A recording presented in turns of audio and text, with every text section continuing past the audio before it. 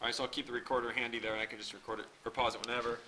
So the first thing is I would probably not draw this graph until I have all the features in place. So I would just go through, A through H, get all the features, and then if I can, connect them afterward. That's a lot easier than drawing something random and trying to fix it. So there's also one other little thing in here. It says function, so you'll have to keep in mind that the vertical line test is in effect. So you cannot fail the vertical line test on it. So that was actually why I made this problem out of 4.5 points. You can get a max of 4.5. There are 8 givens, and if you pass the vertical line test, you get your 9th half point. Okay? All right, so the first thing is f of 4 equals 5. What does that mean? That literally means there's a dot here at 4, 5, and that's all it means. Okay? You can't take it any further than that. The next given is that the limit at 4 is 3. Now, if you look in your notes, I told you that when the limit at 4 is 3, it means both sides of 4. Okay? Not just a left side or a right side. So you need both sides of x equals 4. So this is x equals 4, obviously, and both sides of the graph are approaching y equals 3. So this teaches us that when you see a statement like f of 4 equals 5, that does not mean necessarily that the graph passes through 4, 5. It just means that the point 4, 5 exists. And it might be a loner, just like you see here. 4, 5 really exists, but there's no curve anywhere near him, see? Okay? All right. So do I know if the graph goes up and then back down like this? Not necessarily. It could come down and then down, which is probably more likely. We'll find out later. Okay, but anyway, don't connect anything to that 0.45. That thing is a loner. All right. One easy way to memorize that, is anytime you see lim of whatever is whatever, that's just a hole. So you can literally think of this statement as there's a hole at 4, 3, and that has to look like that. A hole at 4, 3, what else could it mean than what we've drawn? So that's a good way to think of it. F of 7 equals 0 means when x is 7, y is 0, right? So make sure you plot that over here. So you put that on the y-axis, okay? And here's an interesting fact. F is continuous at 7, but not differentiable at 7. So you have to draw through this point without lifting your pen, but you have to make it look sharp. So there are 2 ways to make it look sharp. There's corners and cusps, right? It just means that basically it's not smooth there. Okay, so it should be some kind of jagged kink. You know, like when you're using a hose and you're watering the lawn, and there's a kink in the hose, right? It stops the water flow a bit. Yeah, kink in a graph is basically a point that's not differentiable. Okay, that's what that means. There's a vertical asymptote at x equals -3. Everybody drew that properly. And it says, this is very, very important, don't miss this. The limit at -3 is infinity. Which side of -3 am I talking about? Both sides is implied here. That's really important. So I could tell that some of you didn't understand that when I looked at your pictures, because you drew this going up here, or you had one on the right, but you didn't have both, see? And you have to have both. Okay, so I might change my mind on how I want to shape this later, but so far this is what I've got. All right, then the next thing is the limit as x goes to -infinity is 9, and the limit as x goes to positive infinity is 9. So that means that y equals 9 is a very important line, and it acts as a role model for both sides of the curve. So the end behavior follows this line on both sides. Okay, so I think I'm going to go ahead and sketch this now in green. I'm going to make some changes here. I'm going to draw only in green. So I need this arrowhead going up, but I want to approach this line. So I'm going to actually draw it from coming from above and dropping down onto that line. So forget the blue under it there. The next side, this has to come down through, I guess, through the asymptote. Is that okay? Can we pass through the horizontal asymptote like that?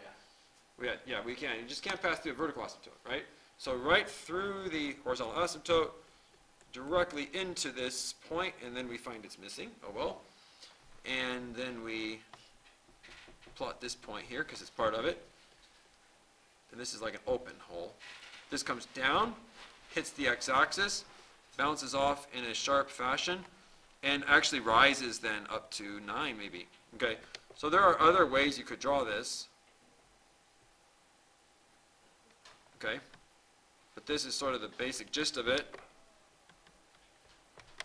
Can somebody tell me some other variations I could make if I wanted to? Like, what are some things that weren't stated that I could change? Yeah, Catherine? You could make the line attached to the... Okay, so I'm recording again, and we've kind of played around with the graph a bit when I paused the recording. Let's go on to the second one. Okay, so these are intervals. I'm giving you intervals, right? This means between -10 and -2 in the domain, you see. And this means between -2 and +5 in the domain. And this means between 5 and 10 in the domain. So it has nothing to do with the point -10, -2, you know? So you want to just think of the x-axis in 3 pieces. Between here and here, between here and here, and between here and here.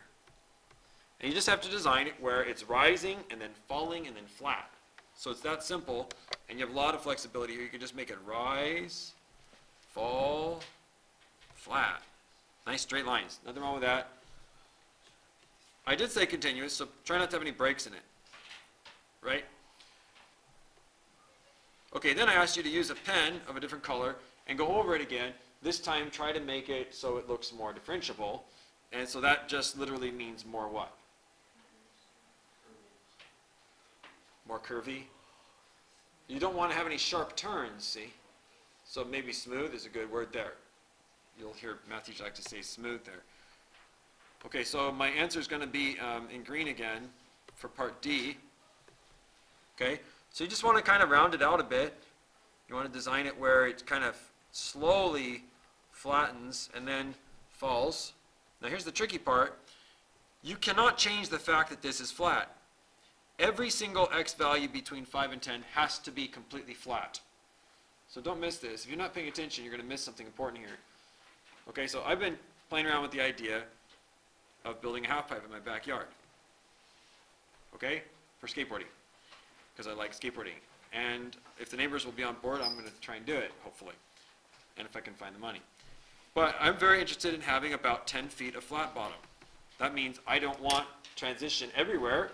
It's not like a, pipe. It's a half pipe separated by a flat piece in the middle. So that's called the flat bottom. And I want 10 feet of flat on my ramp because it gives me time to think before I get to the next wall what trick I'm going to do. Okay? So I need 10 feet of flat. So first thing you do is probably build the flat, keep it 10 feet, and then if you need transitions after that, you build outward from there. So the same thing is true on this picture. You can't change my flat. I can tell some of you are changing my flat on this.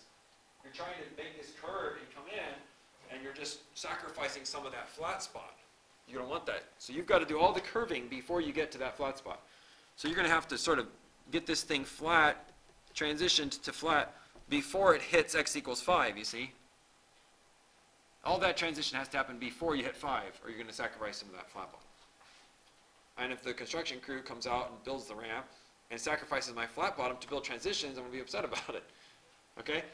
So hopefully they don't do that. I need the flat bottom because I'm too old to think quickly. All right. Anyway, that's sort of an analogy to help you. Don't sacrifice the flat spots to form curves. Let's go to this next one. This one you can kind of do the first one using the unit circle and the second one using your graph. So you need to know all of the graphs for the trigs, inverse trigs, any flashcard. There's no reason why you should have any problems with limit problems if you have your flashcards memorized. I could do lnx and ask you, what's going on the right side of 0 there? Or, lnx, and what's going on right over there near x equals 1? You see? Or e to the x, what's going on out there, right near x equals 0? See? So you should be able to study all those tonight and get them all figured out.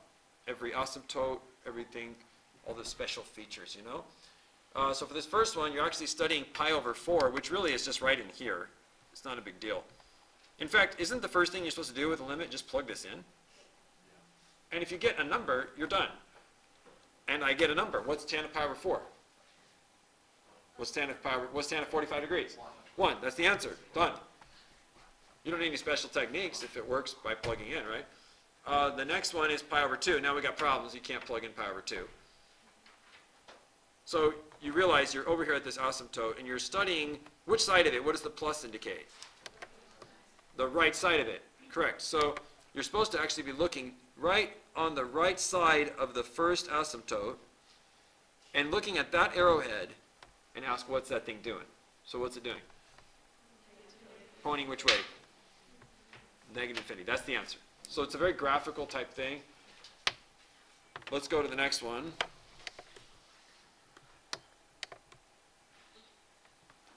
On these ones, again, the first thing you do is try plugging in the number, and it doesn't work on any of them. So, but try that anyway on my test drum. Maybe one of them, you just plug in 4, and you get 5 halves, and you're done. You know what I mean? You should still try it first. I just didn't want my quiz to be too long. You plug in 4, and you get 0 over 0. So you don't write anything. We don't know what to determine that to be. It's indeterminate. So what we're going to do is try some of our tricks. We have a conjugate trick. We have a factoring trick. Right? So let's try the conjugate trick. Multiply top and bottom by root x plus 2. And what happens is you get this problem instead.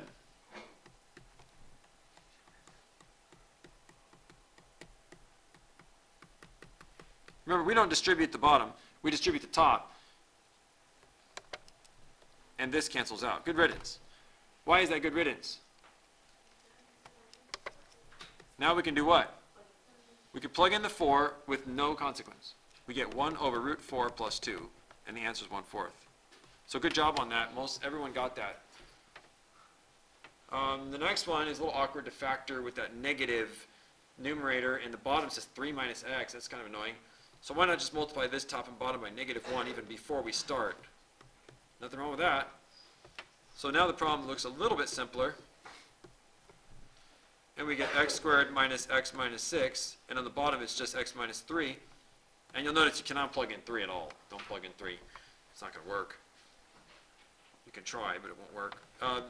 So you're going to basically factor the top into x minus 3, x plus 2.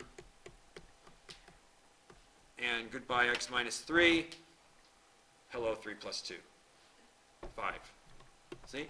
So you can actually plug it in if you can get rid of the hole in the graph. See? You can find f of x if you eliminate the discontinuities. Now let's go to this next one. This one's spit in the ocean. How do we know? Yeah, you don't use spit in the ocean logic unless you see an infinity or negative infinity here. But spit in the ocean problems are very easy, technically. You just basically find the two terms that dominate the fraction. You only get one choice on the top and one choice on the bottom, so don't get carried away. Only one term is most influential. So this problem literally becomes a simpler version of it. I need you to put away your cell phones and things because I need you to hear my expectations for showing work for tomorrow. This right here needs to be written with the lim. What I just wrote in blue has to be written. If you leave this off, what you're saying is that this problem is the same as this problem. That is not true. We're getting into the area where it's more like geometry proofs. Every work step you show matters, okay, in calculus. That's where it kind of overlaps with geometry.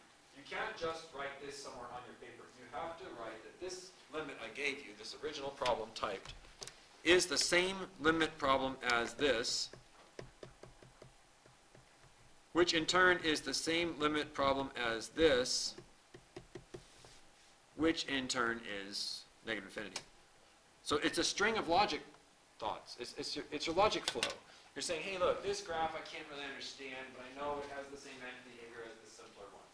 Algebraically, I know that this reduces to this. And this graph is so simple, it's just a line going down. It must go to negative infinity, and therefore so does the old graph. See? It's a logic chain. And that's important to a math teacher to see your logic flow. So don't just write scribble, scribble, scribble, negative infinity, done. That's not going to fly in my class. Okay, yes? one is limit as x goes to 1. And some of you tried plugging in 1. That was good. You got 2 over 0, and you immediately concluded D and E. But that is not necessarily true. I can think of some cases where we would get infinity or negative infinity. Okay? Here's what I'm talking about. We know that x equals 1 is definitely not a whole. How do we know that? There's no x minus 1 on the top, right? No 1 minus x, no x minus 1. So that is an irremovable discontinuity. That x equals 1 represents a true break in the graph. It's not a missing point. So hopefully you realize there's a VA at 1. That's a start, but that still doesn't convince me that it's D and E. See, when you say D and E, I think the limits don't agree. Okay? So when you wrote D and E, I was like, oh goody, they're going to show me that the two sides look different. But maybe you didn't do that. You just put f of 1 is undefined. So what? f of 1 can be undefined and it can be a whole. f of 1 can be undefined and it can be going up like this. f of 1 can be undefined and it will look like this. f of 1 can be undefined and it can look like this. They all give different answers. It is not enough to say that x equals 1 is out of domain. So now you need to convince me that it's not this picture in blue. Okay, it's not this picture in black. Like this. Okay? You need to somehow convince me that it is basically one arrowhead up, one arrowhead down. That's the only reason I'll believe you when you say it's D and E. Okay, so how do you show that? You show left and right limits are different. So your work, all you needed to write was this. LIM, x goes to 1 from the left of f of x is infinity. LIM as x goes to 1 from the right of f of x is negative infinity. I don't even need you to justify it. Why is this better? Because D and E means this. D and E means that the limits don't agree. You might as well think of it as D and A, do not agree. Because that's exactly what it means. So you need to show me that they're different. That's all I care about. Now why is the one on the left infinity? It's because when you plug in 0.9 or 0.99, you're getting big positive numbers. Why is the limit on the right negative infinity? Because when you plug in 1.1 or 1.01, you're going to get a slightly negative number on that bottom. And you're going to get negative big numbers. Negative 20, negative 201, and so on. Okay? So this is what I'm looking for. I'm looking for the understanding, right? And then the next one is spit in the ocean, but you do it twice. You do limit x goes to infinity, and then you do the same thing, limit x goes to negative infinity. So I do need to see 2 of these, and most of you remembered that, so good job. This will be the first calculus year I've ever taught where actually people did all the right steps on an HA problem. Next year's going to be that way. That's cool. So let's do this first one. Choose oceans. So which terms of the oceans? Yeah, the 2 exponential guys are going to dominate the polynomial terms, right? So what do we write next? The limit, right? Remains the same.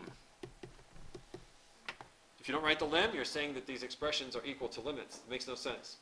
It's like saying cow is equal to pig. It looks horrible mathematically. This algebraically reduces to 2, and you can say, what happens to the number 2 when x gets big? Nothing. The answer is 2. This is not the final answer. I didn't ask you for a limit. What's the question say? Horizontal asymptote looks like a straight what? Line. I want a y equals mx plus b, don't I? Okay, so what I need from you is for you to write y equals 2. Why? Because it's a line. You see? I wasn't too strict on it, but I will be tomorrow. Answer the question, right? Next one. LIM, x goes to negative infinity. X plus 2 e to the x over e to the x plus 3x. Which terms are the oceans now? Yeah, it's the polynomials that dominate the exponentials. Exponentials tend to shrink when you plug in negative numbers. Okay, they go to 0. So this then becomes the limit. X goes to negative infinity. X over 3x, which of course reduces to 1/3. And no matter what x does, 1/3 is always 1/3. But we write what for final answer? Y equals 1/3. These are the 2 role model lines for that graph. One on the right, one on the left. The next one's pretty easy. You're just trying to tell me why you don't think there's any VA at 1. There's no VA at all, in fact. The only discontinuity is at x equals 1, and it happens to be a whole. You can tell when it's factored. So what would you write to fully convince me? You would write something like this. X equals 1 is the only discontinuity.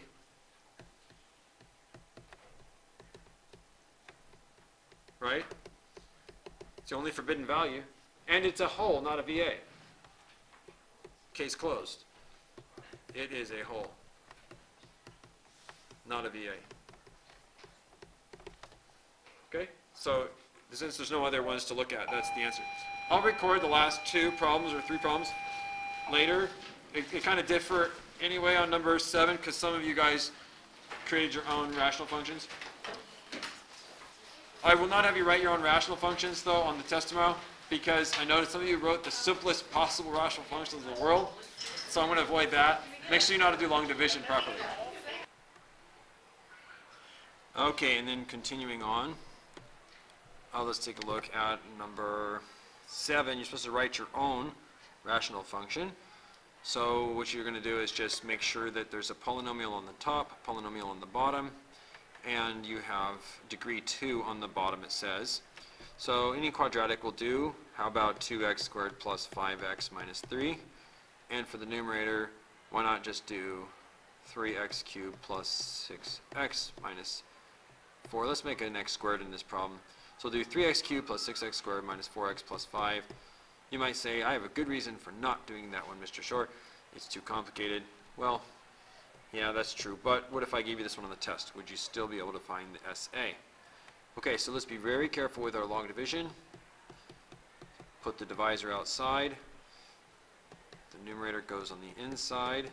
If you're missing any terms up here, like for example, if the 4x had been missing, I would have used a 0x as a placeholder.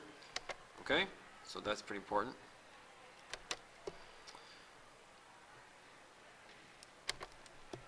But this is the problem I've chosen to work on. So what would you multiply 2x squared by to make 3x cubed? Well, certainly an x, and also a 2/3. So you would need to multiply by 3/2, excuse me, not 2/3. So you would multiply by 3/2 x. Okay, then you take that and you distribute it unto each term of the divisor. So you basically follow these arrows here, 1, 2, 3. And this gives us 3x cubed, of course, plus, and then I have 15/2 x squared minus 9/2 x. And then this ends up getting subtracted because in long division we always do a subtraction on this phase of the algorithm. So we're going to subtract. Obviously we get 0 for the cubic term. For 6 minus 15/2, you could just think of that as 6 minus 7.5. So minus 1.5 x squared. So basically minus 3/2 x squared. That goes here. And then I have a -4 and you're adding 4.5, so that's basically plus 1/2 x. And you can bring down the 5 if you want, but remember we are going to stop after we get our SA, so we're actually so close to done we might not need that plus 5 after all. Okay, now we ask the question, what do we multiply 2x squared by to get -3/2 x squared? So basically you're just going to multiply by -3/4. That'll do it. So I'm going to put a -3/4 here. If you don't believe me, try distributing that -3/4 into your divisor. 1, 2, 3. The very first term is -3/2 x squared. And there's a -15/4 x, and there's a +9/4. But you know what? We're done anyway. We've already got our SA. Look back at the original work that you've been doing. Look at the top. You see there's an mx plus b right there. And whatever comes next is a remainder of sorts, and it will vanish as x gets huge. So we're done. The answer is y equals 3/2 x minus 3/4. Okay, the next two are more inequality type problems. Our book does a lot of inequalities. That's good. This first one, you don't want to cross multiply because you know these inequalities will flip backwards. They will reverse themselves when you multiply by a negative, and we really don't know what x is yet, so we're running a huge risk of cross multiplying and that sort of thing, and not knowing when to flip that inequality around. So forget cross multiplication. Let's bring everything to one side by subtraction, like that, and make it so that it's an f of x is less than 0 problem. In other words, y is less than 0 problem. So think of it as y is less than 0. Okay? Now, we're going to try to find the x's that make this statement true. So you guys did a pretty good job on this, except in the fraction combination phase. So your common denominator is clearly x plus 2 times x plus 1. So you can collapse that. X plus 2, x plus 1. And the numerator is sort of a cross multiply sort of thing. You're going to multiply this up to here and this up to here. So you effectively get x squared minus 1 when you multiply this way. And you get x squared plus 2x when you multiply this way. But it's subtracted, it always was. There was a subtraction there in the first place. So just be very careful. This is actually x squared minus 1 minus x squared minus 2x, which really reduces to negative 1 minus 2x. Okay, so it's really important that you get everything organized properly. And my method of teaching this was to use a number line to solve it. There's other ways to think about it, but ultimately a number line will organize all of your work for this two-dimensional graph into a one-dimensional question. So let's just look at the values of x that make this either 0 or undefined. The values that make it 0 are called roots. The values that make it undefined are called poles.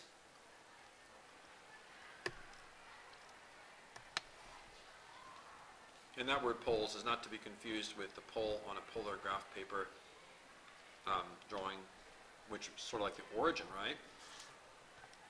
Okay, so what values make this undefined?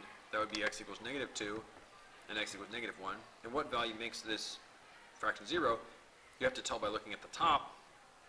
Setting that equal to 0 would give you negative half. So you have to test these values. These are all open points. This problem is an inequality, a strict less than. All you need to do is really test one region. And since every root here is odd multiplicity and the poles are odd multiplicity, you can trust that you'll have changing behavior on each side. So let's just check to see if, let's try x equals 0 works. So let's test x equals 0. You can just go all the way back to the beginning. Is 0 minus 1 over 0 plus 2 really less than 0 over 0 plus 1? And the answer is yes, it is. Negative 1/2 is less than 0. So this ends up getting shaded because 0 is in that domain. And that's our test value. And then the next section over between negative 1 and negative half would not be shaded. That's because negative half is an odd multiplicity root. And then the next region will be negative 2 to negative 1, and that will be shaded because negative 1 is an odd multiplicity asymptote. And the last one is negative 2. On the left side of that, you're not going to shade. So it's every other section gets shaded. So it goes blue, red, blue, red. All right. Now let's go ahead and answer the question. We want to write our answer as an inequality. The x's that make this true are any x between negative 2 and negative 1, and any x bigger than negative half. So this is the answer, or you can write it in interval notation, which I'll write in black. Negative 2 comma negative 1, and negative half comma infinity. Okay, now if this had been a less than or equal to, I'll do that in green. If this had been a less than or equal to, what would have changed? It turns out the only thing that would change is this point right here would fill in. What about the others? Why would negative 1 and negative 2 not fill in? The reason is because those are out of domain. So they'll never get filled. Doesn't matter what kind of inequality we're dealing with. But that negative half could very well be filled if we had a less than or equal to type problem. Okay, the next one's a little bit easier, quite a bit easier. You just have to bring everything to one side and factor. So you bring everything to the left side probably. And this is sort of a y is greater than 0 statement. Factoring it gives you x plus 4, x minus 2. The two numbers that would go on the number line are negative 4 and positive 2, and both open again for the same reasons as last time, because we have the strict inequality. And testing x equals 0 gives us 0 squared plus 0 is greater than 8, which is false. So we would not shade the region that contains the domain value 0. That means we'll be shading far left and far right. So this basically goes red, blue, red. Red meaning the shaded and true region. Okay? And the answer is basically this. X is greater than 2. X is less than negative 4. And this is a disjunctive statement, so it's kind of an or thing, and you could do the same thing for the number 8a. And then if you wanted to put this in inequality or interval notation, the x is greater than 2 means anything from 2 to infinity, and the x is less than negative 4 means anything from negative infinity to negative 4.